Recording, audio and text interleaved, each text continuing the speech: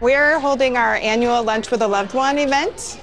We invite parents, mentors, grandparents, aunts, uncles, anybody that may be close to a child to come in and eat lunch with them today. They had us waiting and we got to go in to the cafeteria with our student and sit with them, bring them lunch or a treat if we wanted to, and it was fun. They enjoyed it.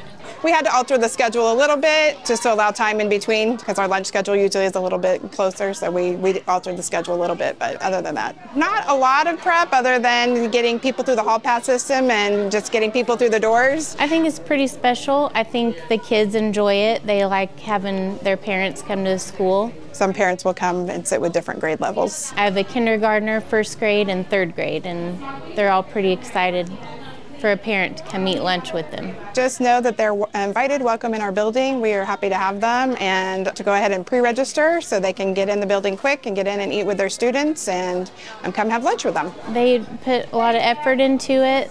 It was decorated and it was all orderly. It's just really just a kind of a family, family engagement to get people in the building and to come eat with their kids. We love the school, we love the staff here at Washington.